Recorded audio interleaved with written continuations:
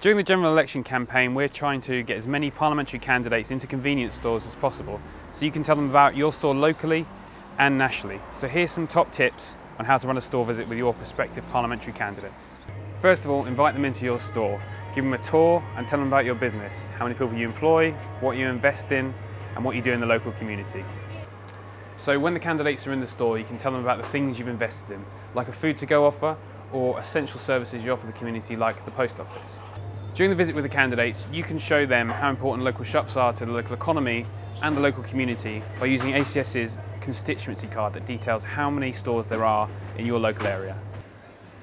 So the most important part of every store visit is telling them what you want from the next government and what you need from them. That might be addressing business rates, that might be helping you employ more staff, or it might be tackling retail crime at a local level. Make sure you tell them what you want from the next government. So make sure that you get some pictures of the store visit so you can send it to your local paper and also put it online on Facebook, on Twitter and all your social media platforms. So you've had the visit with your MP. That's just the beginning, not the end. You've got to keep in contact throughout the next Parliament so when issues arise you can talk to them directly about your concerns. If you want help organising a store visit with your candidate or MP, contact the ACS Public Affairs team or visit acs.org.uk.